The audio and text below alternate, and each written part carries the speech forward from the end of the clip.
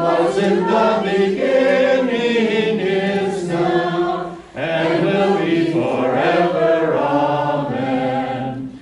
Hallelujah, hallelujah.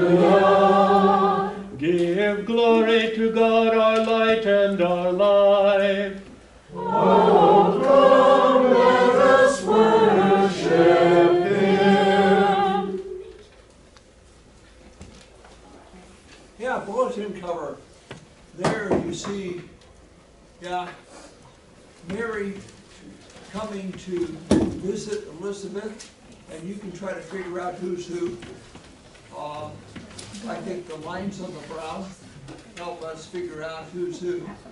But nevertheless, both are expecting a child, and as we often say, with the conception of Mary, Jesus is sitting on his throne in her womb, and once Emmanuel, God with us, came to be with us, he never departed. At the ascension, we often think, well, Jesus left the earth and went back up into heaven. No. What really happens there is that his physical appearance to us is gone until he reappears. And because that's such difficult language for us, we talk about Jesus coming and coming again. And if you're comfortable with that, I'm not going to argue with it. But you'll find out that most of the time, when I talk about what you call his coming again, I talk about his reappearing. Because he came among us physically at the conception. He was there. Elizabeth, John recognized it immediately. And so we get the Magnificat at the end of the service in one way. We get it in Hannah's words, which Mary, by the Holy Spirit, uses for her Magnificat in the introit. And we hear those words running through the service today. So let us pray. Stir up your power, O Lord, and come and help us by your might, that the sins which weigh us down may be quickly lifted by your grace and mercy. For you live and reign with the Father and the Holy Spirit, one God, now and forever. Amen. Our Father, who art in heaven, hallowed be thy name. Thy kingdom come, thy will be done, on earth as it is in heaven. Give us this day our daily bread, and forgive us our trespasses, as we forgive those who trespass against us. And lead us not into temptation, but deliver us from evil. For thine is the kingdom, and the power, and the glory, forever and ever. Amen. Let us bless the Lord. Thanks be to God. The Almighty and merciful Lord, the Father, the Son, and the Holy Spirit bless and preserve you. Amen. Okay, for those departing to Sunday school, and for those doing homework, in getting us ready for Christmas Eve, you can continue to do your homework and listen to the lesson.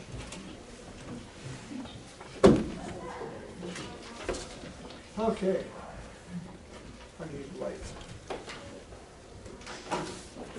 You may not need light, but I do. So,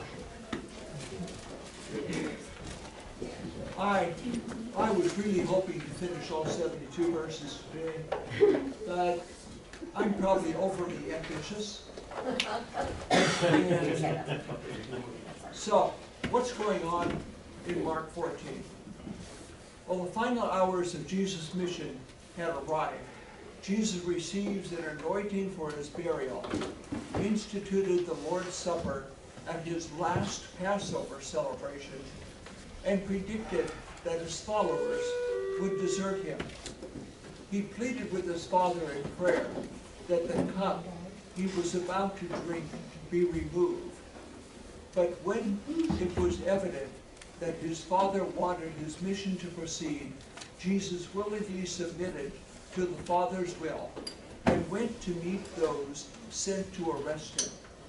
In front of his accusers, Jesus sat silent until asked point blank whether he was the Messiah. He boldly affirmed that he was, at the same time that Peter was denying association with him and was condemned to die for his confession. So, if we get through the first part and the Lord's Supper, that may be a good place for us to stop so that Pastor Fro in January can begin the Bible study on vocation. And then we'll resume in 14 and do 15 and 16 and finish Mark. Before Ash Wednesday. Right? So, read Mark 14, 1 to 11. It was now 2 days before the Passover and the feast of unleavened bread. And the chief priests and the scribes were seeking how to arrest Jesus by stealth and kill him. For they said, not during the feast, lest there be an uproar from the people. And while he was at Bethany, in the house of Simon the leper, as he was reclining at table, a woman came with an alabaster flask of ointment of pure nard, very costly, and she broke the flask and poured it over his head. There were some who said to themselves indignantly, why was the anointment wasted like that? For this anointment could have been sold for more than 300 denarii and given to the poor. And they scolded her. But Jesus said, leave her alone. Why do you trouble her? She has done a beautiful thing to me. For you always have the poor with you. And whenever you want, you can do good for them. But you will not always have me. She has done what she could. She anointed my body beforehand for burial. And truly I say to you, wherever the gospel is proclaimed in the whole world, what she has done will be told in memory of her.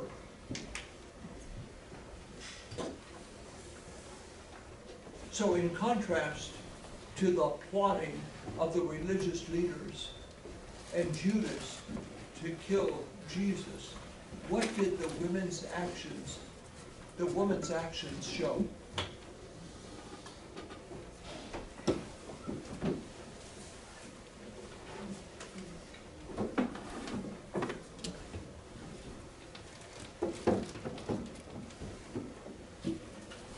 What did they show?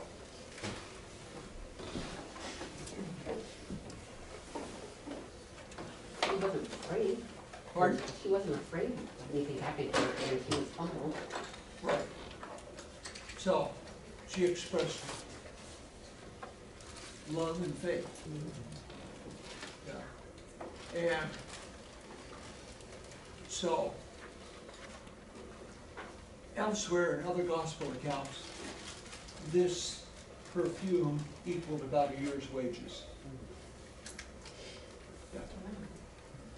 Typical thing for bodily anointing or for dealing with heat-related issues of the head, sometimes used for the feet at the end of the day after washing them.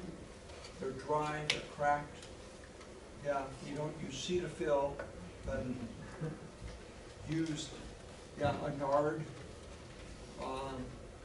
How well it's fragranced depended on how costly it is, etc.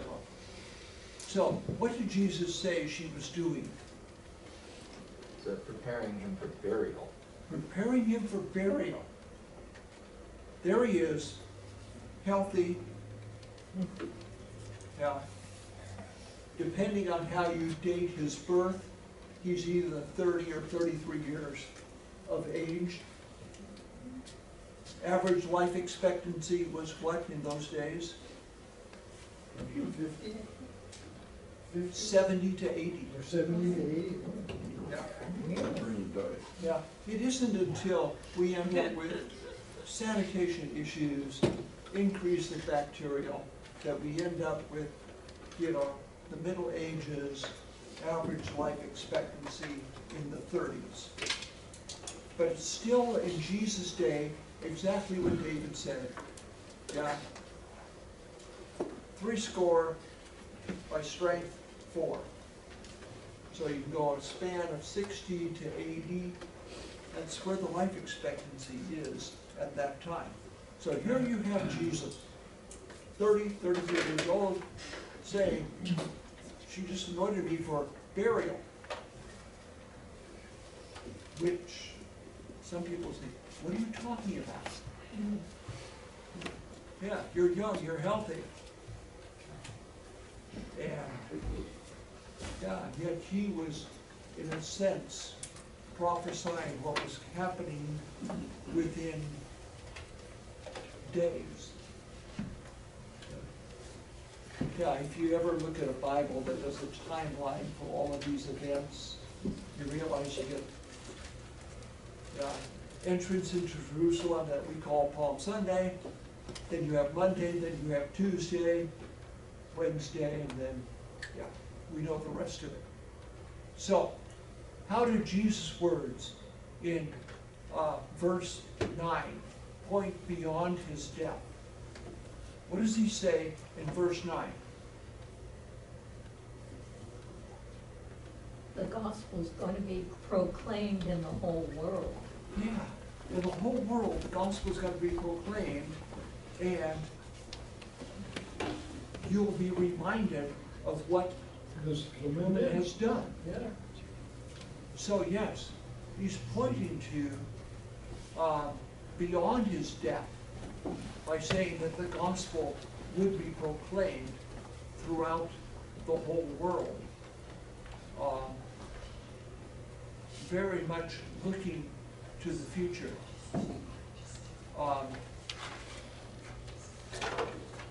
The religious leaders wanted to get rid of Jesus quietly so as not to have him around and so as not to provoke a riot at this point. But, yeah. So, why was Judas' offer to betray Jesus important plan of the religious leaders that was expressed?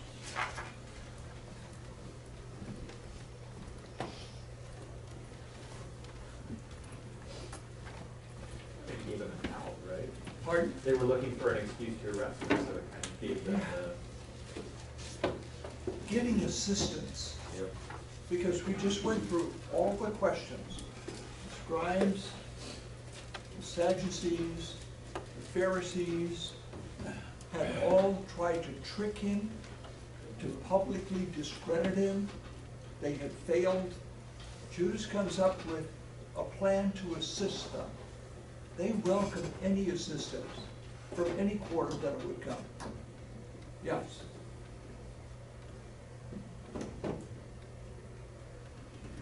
Okay, let's look at the next verses.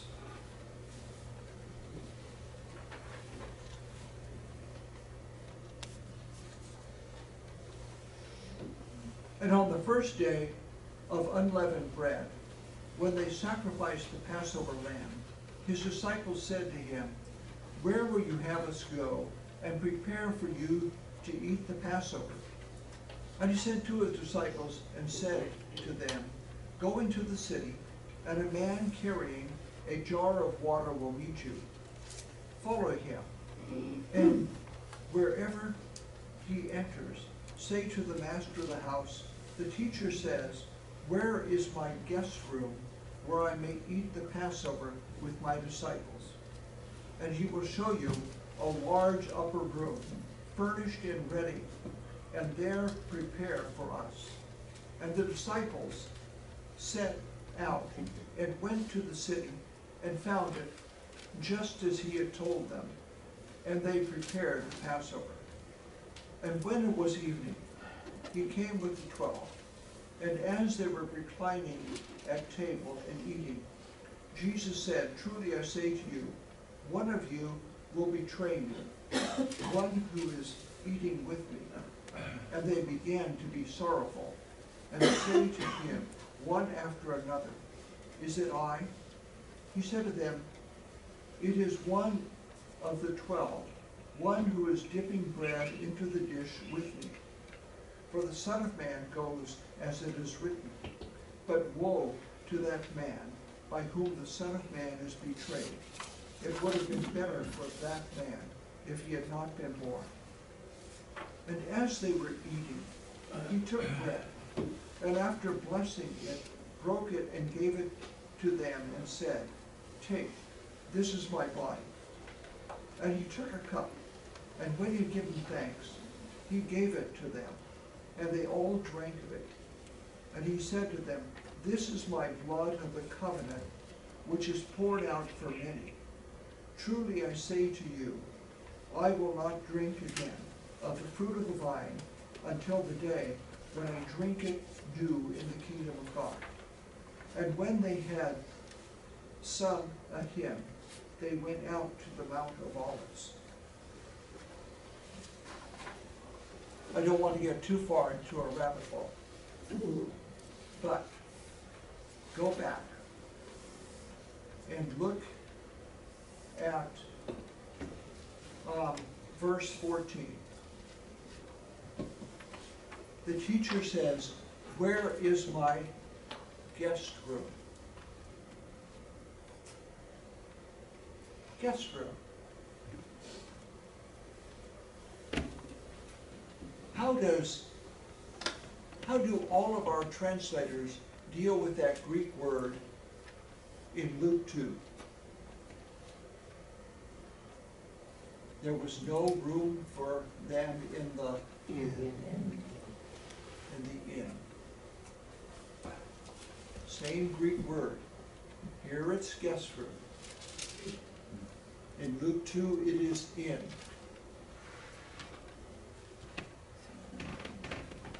Why would the Holy Spirit give us that word? Every time we think of inn, we think of some place that rents out rooms. But every house in Israel, you go in the front door and you're on the ground level. And at the ground level, who occupies the ground level? Pardon? The livestock? The livestock. And at the end of the ground level room where the livestock are, there's a trough where the animals feed. Manger. Next level up, what do you have?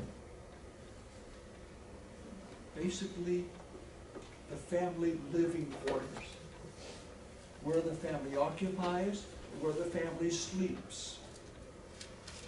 And up on one side, a little level, is the food preparation area. And if you make a right turn out of the food preparation area is what? The guest room. the hostel. Yeah, Luther translates Luke 2 as the hostel, the herberge. Not an inn, but the herberge, which would be like the hostel. So, we always think of Lord's Supper, upper room. We got a 2-story house. You're climbing the stairs to the upper room. If you've just been able to picture animals ground level, one level up, you have living quarters. One level up, it's like huge stairs, huge steps, is the kitchen and the guest room, upper room. Yeah. So, just when you're thinking, so why was there no room in the inn? Do we know that because there was no such thing as hotels in Jesus' time? There were There were? such things as hotels if you consider a place to bring the animals in and a place for people to sleep. There is, maybe Rick saw it also, between Nazareth and Bethlehem on the traveled road, they have dug up the remains of a hostel where people who were traveling could spend the night, feed the animals, and was basically a 2-room affair. Had a big area for the animals with a manger, if you will, a feed trough, and then up a whole area where people could be sheltered for the night, not out in the open. Thing is, when you came into towns and villages, you didn't go down the street to Fairway or to Hilton Garden Plaza or Holiday Inn Express. That just didn't exist in Bethlehem. What there were in Bethlehem were a lot of Joseph's relatives who weren't going to let a pregnant Mary, who became impregnated under suspicious circumstances. Come on. An angel came and said the Holy Spirit did this? No, we're not letting that couple stay in our guest room. Not under our roof. There was no room for them. So somebody graciously let them be on the ground level with the animals. At least a roof over their head. Just curiously, that word you say is the same for Bethlehem and for the Maundy Thursday dinner. Is it possible that that word can be made plural? So that in Bethlehem they use the plural form of it? I don't know. I'd have to look at that again. Yeah. And I do not know what Art Just does with that in his commentary. Using this largely from Harry Wentz word, and I've looked at it as Harry went flying through it and said, oh, curiosity. But I haven't looked as to whether it could be a plural. So you're beyond my knowledge base. Okay.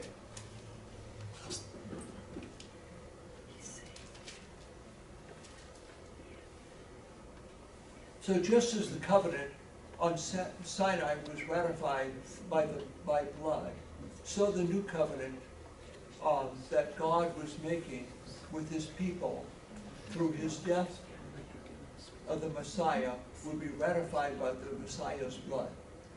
How do Jesus' words in Mark 24 echo Mark 10 and Isaiah 53:12? And I printed those out for you. For even the Son of Man came not to be served, but to serve, and to give his life as a ransom for many.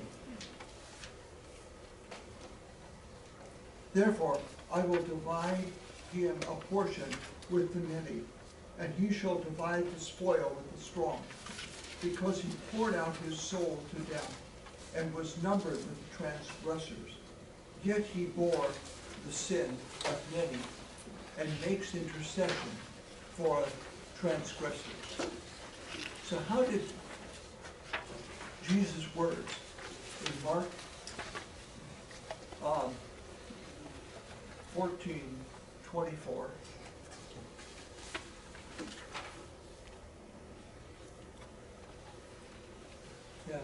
echo Mark 10 and Isaiah 53?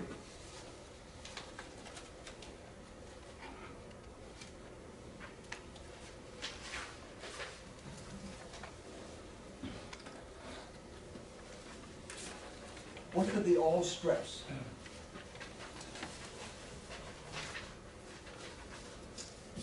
The many who believed in him.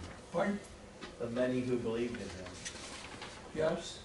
That he was going to die. He said, gave himself, gave his life. The other one said his death. Right. So that he would, what, pour out his life for the many who would believe in him. And remember that many in the Hebrew virtually means all who would believe in him. So we're not going to divide the room and say, the many are over here, and those aren't, even though we're all believers. It's all who believe in him.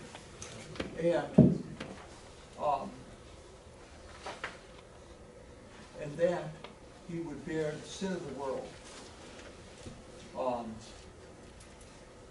So what additional information about the sacrifice do the last two passages give? To what do Jesus' words in Matthew 14:25 point forward?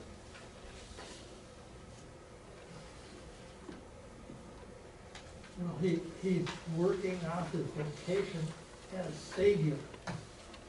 Yes. I think he's also predicting his death, right? Pardon? He's also predicting his death. It's re-emphasizing that this is the last time. Yes. And if we pull out of previous parts, he's also pointing forward to His resurrection. that's in there, but the wedding banquet. The last day. Pardon? The last day. The last day, the wedding banquet that he'll celebrate on that last day with his bride, the church. Yes. Yeah. New heaven, new earth kind of language. Dennis? Just, I have a question about 23 to 25. Just in the sense of the sequence of what was going on. He gave thanks and gave them the cup. They drank from the cup, and then he explained what it was. Yes.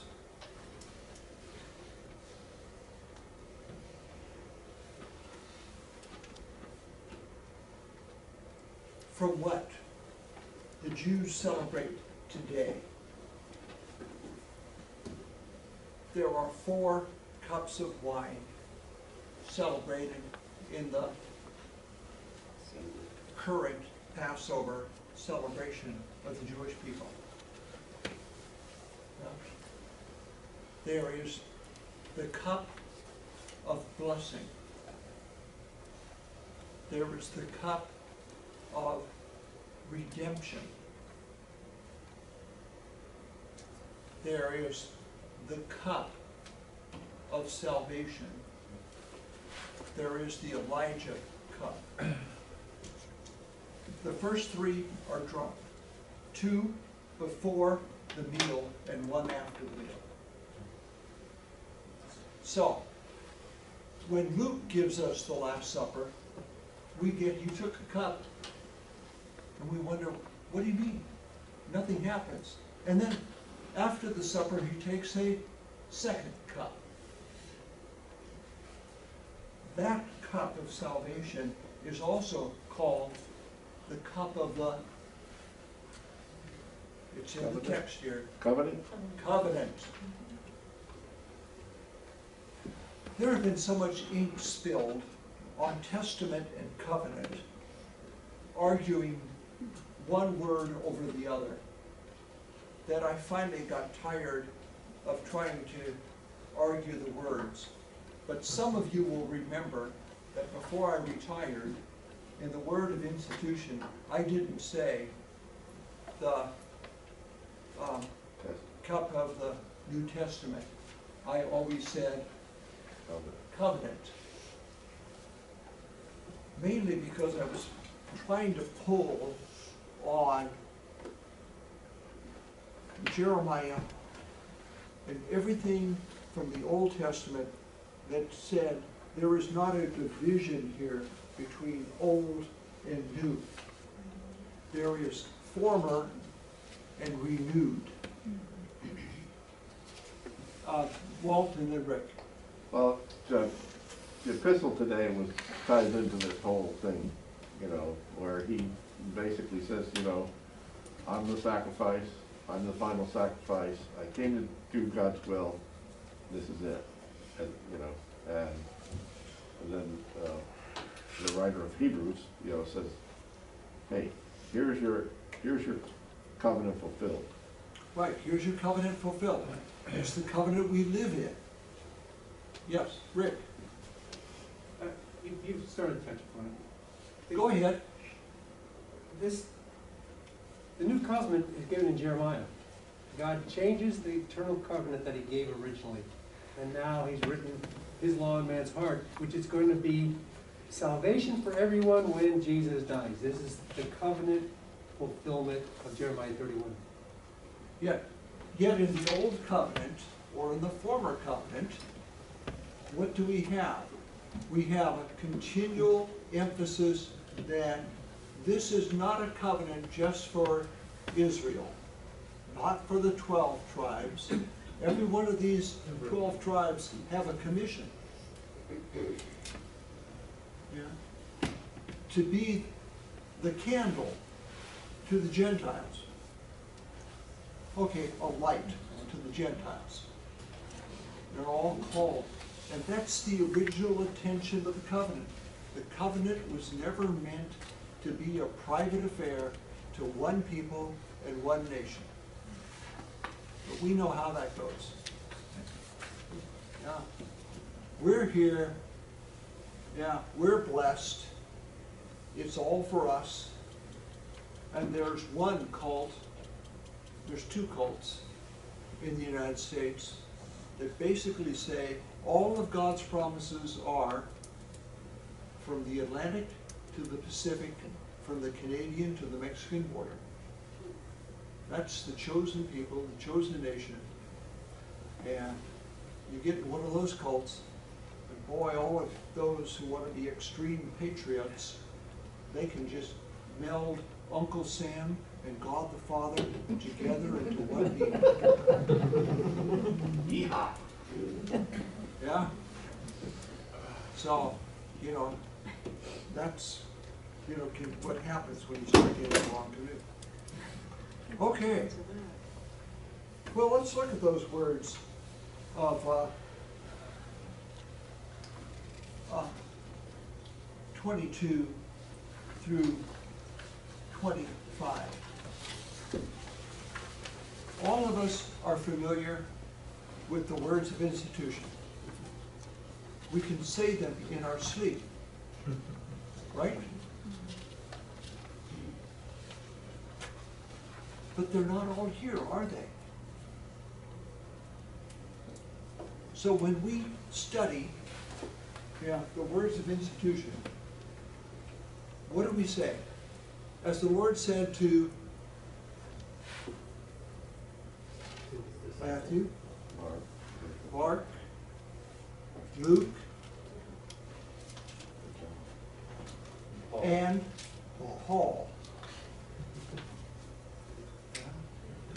Because John doesn't have any words of institution for either baptism or the Lord's Supper. Talks a lot about them, but doesn't have specific words, specific command. So it's Matthew, Mark, Luke, and Paul. And that's where we bring from all accounts. Because what's here? He took a cup, and when he had given thanks, he gave it to them. And they drank of it. And he said, "This is my body of the covenant, which is poured out for all," or many. Missing word? New covenant. You have to go looking for what? Matthew, get that word new. Yeah. In the beginning, with the bread, take, this is my body.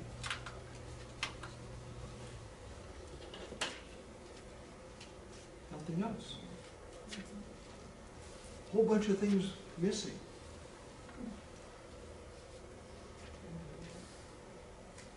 Matthew, Mark, Luke, and Paul all agree on what words? Pardon? Body and blood. Yeah, this is, this my body, this my blood. Yeah. Remember that word to be is going to be in the Greek or the Latin languages. When we go to the English, we have to supply that. But this my body, this my blood. All four accounts agree. All four accounts make real presence. So the argument between Luther and Zwingli at Marburg was very simple. Yeah. Zwingli said, it is not logically possible that Jesus can be present at every Lord's Supper in the known world at that time. And Luther is supposed, according to legend, have just written two Greek words down. This, my body. The Word says it, we believe it, and we don't try to get our heads around it. Luther's position. To which Zwingli said, Luther is just a hard-headed German. To which Martin Luther replied, Zwingli is, you know the quote? A horse's ass. Yeah.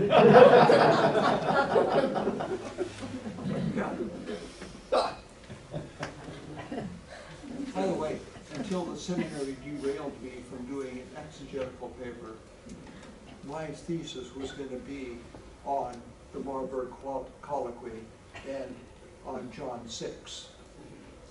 But, yeah. They derailed me into being a practical thesis on how to start missions. So, okay. Anything else on this? We will move forward even though I don't want to. Okay. Read Mark 14, 27 to 31. And Zechariah. And Jesus said to them, you will all fall away, for it is written, I will strike the shepherd, and the sheep will be scattered. But after I am raised up, I will go before you to Galilee. Peter said to him, even though they all fall away, I will not. And Jesus said to him, truly I say to you, this very night, before the rooster crows twice, you will deny me 3 times. But he said emphatically, if I must die with you, I will not deny you. And they all said the same. Zechariah, awake, O sword, against my shepherd, against the man who stands next to me, declares the Lord of hosts. Strike the shepherd, and the sheep will be scattered. I will turn my hand against the little ones. In the whole land, declares the Lord. 2/3 shall be cut off and perish, and 1/3 shall be left alive. And I will put this third into the fire, and refine them as one refines silver, and test them as gold is tested. They will call upon my name, and I will answer them. I will say, they are my people, and they will say, the Lord is my God.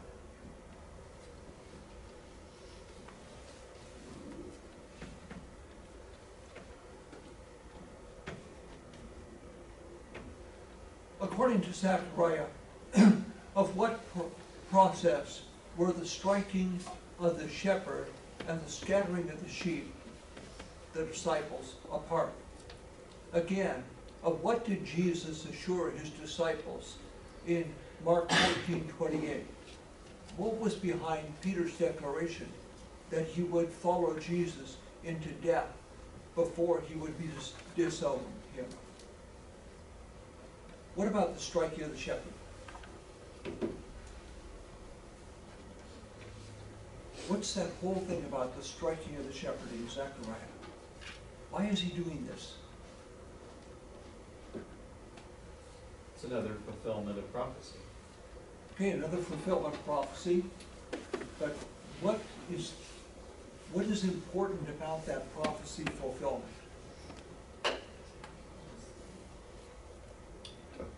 The shepherd would die. Shepherd would die. But the real point comes in verse 9. The sheep will scatter. Sheep will scatter.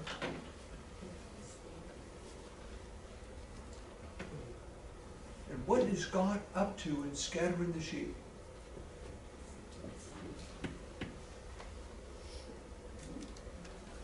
He scatters them so they can proclaim to the Gentiles. Right? And in order for them to do that, what has to happen to them? They have to be refined. They have to be Refined. refined. Yes, they have to be refined, a purified people who would trust him as their God. Yes. That was the whole purpose of scattering the sheep, was to refine them. And if you look ahead to crucifixion, what happens? People are scattered. The disciples are scattered. Everyone who believed in him were scattered. Post-resurrection, out of absolute fear that they were going to die, he gathers 120. 120 who still have not totally given up hope. But at that point, they're more fearful than hopeful. Yeah. He scatters them to refine them, and then gathers them together. Yes. And what did Jesus assure them in verse 28? He will go before them to Galilee. Yeah, there's two things there. One, Jesus assured his disciples, he's going to rise from the dead. And he's going to see them again in Galilee. Yeah, that's where the scattered sheep would be regathered. And then there's Peter's reaction. What was behind Peter's declaration that he would follow him?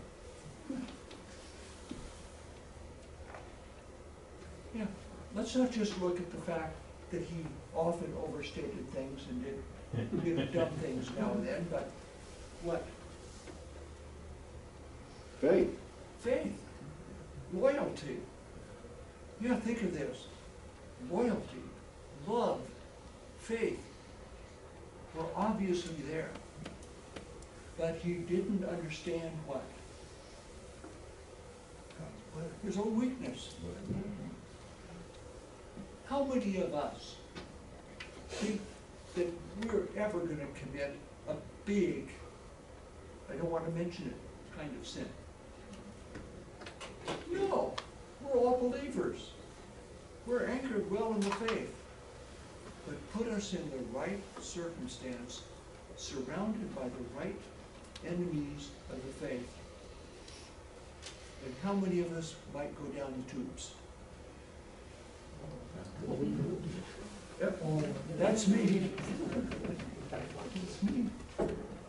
Yeah, I would have gone down the tubes many times, except for, yeah, the fact that I have someone that keeps telling me to get on the right page. Yeah, happens to be in this room.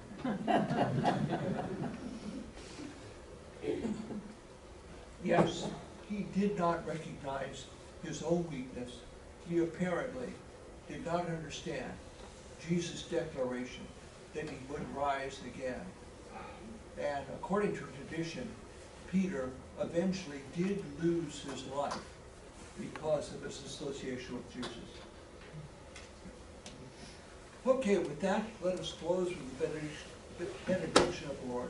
The grace of our Lord Jesus Christ, the love of God, and the fellowship of the Holy Spirit be with us all. Amen. Thank you.